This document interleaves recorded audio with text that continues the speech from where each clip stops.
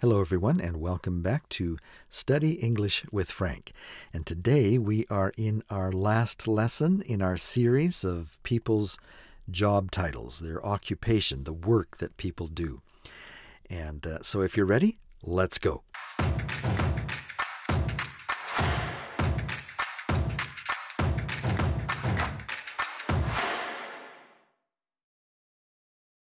I am a chef.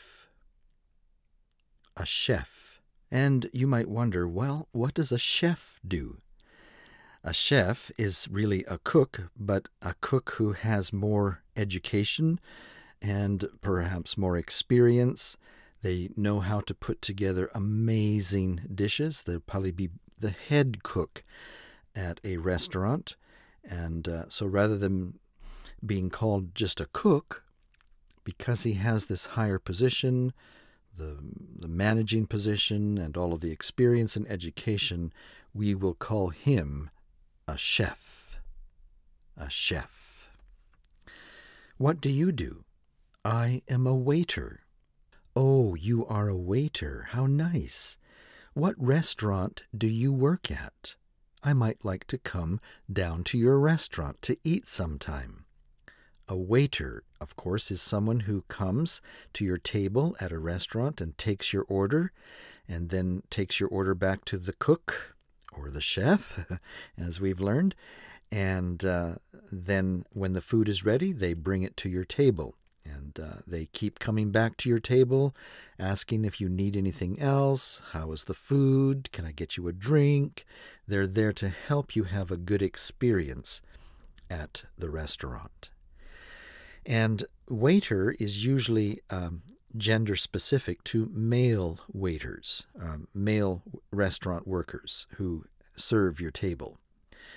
If it is a woman who is serving your table, they are more likely to call themselves a waitress. I am your waitress tonight. How can I help you? Now, because these days people are more concerned about being gender neutral, these terms are kind of falling out of use. In many restaurants today, when you sit down, the person who comes to your table are more likely to say, "Hello, my name is, and I'll be your server tonight." I'll be your server tonight. And of course, server can be either a male waiting on the table, or a female waiting on the table, or someone who may not identify with either male or female.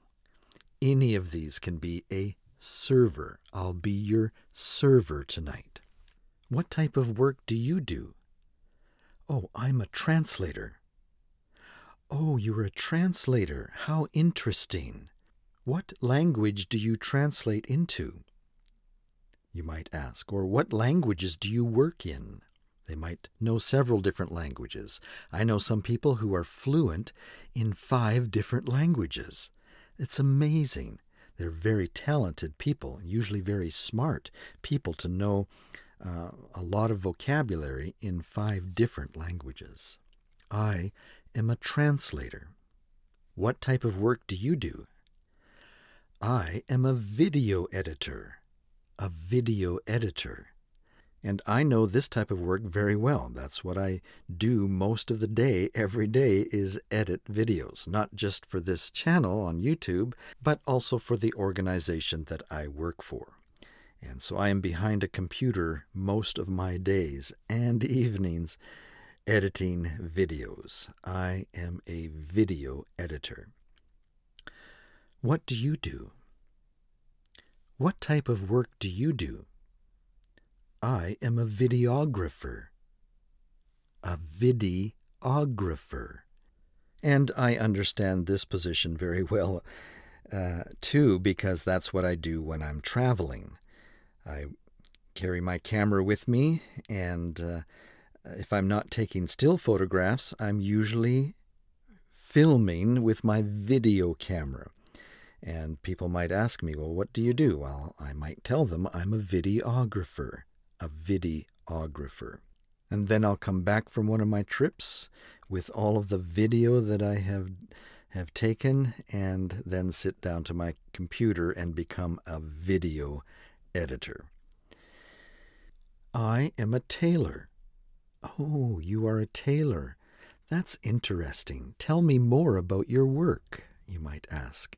And they might be working out in front, helping measure people to make sure that they get the right measurements. And then they'll take the suit and maybe in the back room in the evenings and make adjustments to the suit so that it will fit the customer perfectly. I am a tailor. What type of work do you do? I am a pharmacist. Oh, you are a pharmacist. Where do you work, you might ask? And a pharmacist, of course, is someone who helps us fill the prescriptions that the doctor gives us. In many countries, it's important to have a prescription to go into the drugstore, and you give your prescription to the pharmacist, and the pharmacist will look it over very carefully. They might ask you some questions and find out what other medications that you might be taking to make sure that there won't be any complications by mixing the medicines. And then if they are sure that the prescription is legitimate, they will fill your prescription and give you the medication. And so a pharmacist is a very important job that people have, and they do have to go to school and learn all about the different types of medications and how they interact with each other to be able to keep people safe when they take these medications. What type of work do you do? I am a nurse. I am a nurse. Oh, that's wonderful. Do you work at the local hospital, you might ask? And so many interesting questions that you can ask a nurse and the type of nursing that they do. What do you do? I am a librarian. A librarian. I work at the local library. A librarian is someone who works at a library and organizes the books in a very specific way. When new books come in, they put special codes on the books. These days it's usually a computer code that they can just scan. And when people come and borrow books, they scan the books and provide a wonderful service to people who love to read books. What do you do? I am a garbage collector. Now, we used to say garbage man. I am a garbage man. But again, these days, we're trying to be more gender neutral and sensitive to the way people want to identify themselves. And so we'll just find it easier these days to say, I am a garbage collector. I collect garbage. And so this would work for anyone, not just men. I am a garbage collector. I am an author. I am an author. Oh, what kind of books do you like to write? You might ask. Have I read any of your books? And so they might tell you about the books that they've already published and how they enjoyed working on those books. It's a fascinating occupation that people have. And there's actually very few people that are good enough at writing books that they can do it as a profession or an occupation. Some people might just say, oh, I am a writer. I'm a copywriter. And that's someone who just writes short stories, maybe for the newspaper or for a magazine. And they might call themselves an author as well. But usually this term is kind of saved for people who write complete books. An author. What do you do? I am a bricklayer. A bricklayer. And this is one of those jobs on a construction site where they are very experienced at making strong, straight walls out of bricks. I am a bricklayer. What type of work do you do? Oh, I'm self-employed. Self-employed. And what this means is simply that they don't work for someone else. They don't work for a company, an organization, a corporation, at a store. They work for themselves. They're doing something. They've got their own business that they run. And usually it's something they can run right out of their house. Like my wife, Trucon, is self-employed. She teaches English, both as an instructor on YouTube, but also teaching groups of students online over Zoom. So she is self-employed. Self-employed. What type of work do you do? I am unemployed. Unemployed. And this is someone who is not working at the moment. They maybe just got relief. Maybe they just got laid off at their job and they haven't found a new one yet, so they are unemployed. They might be looking for work. They might ask you if you know of anything in their field that they could check into, and you'll find people like this, unemployed.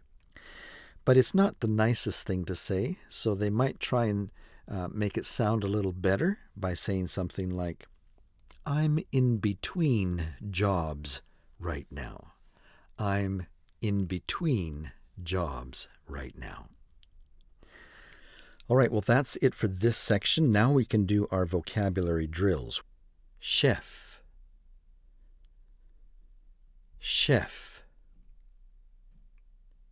Waiter. Waiter. Waitress. Waitress. Translator. Translator. Video editor. Video editor. Videographer.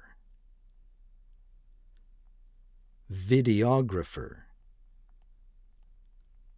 Tailor. Tailor. Pharmacist. Pharmacist. Nurse. Nurse. Librarian. Librarian. Garbage collector. Garbage collector. Author. Author. Bricklayer. Bricklayer. Self-employed. Self-employed. Unemployed. Unemployed. I'm in between jobs right now. I'm in between jobs right now.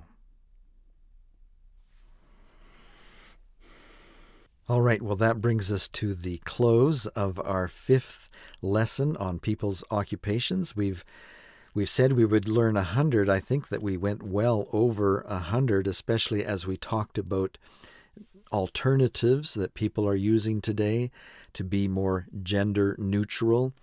And yet, we really haven't learned them all. So we may have to continue this series down the road a little bit, especially as we might think about people's professions. When people go to university and they get a master's degree or maybe even a doctorate, they will take up a profession, not just a job title, but they have a profession. They might be a biologist. They might be an archaeologist. They might be an anthropologist. They might be a philosopher. They might be a theologian. You know, there's so many professions that people go into that we just haven't covered. And maybe you could let us know what you do in the comments below. If we haven't covered the type of work that you do, let us know in the comments below. Maybe you're a nun.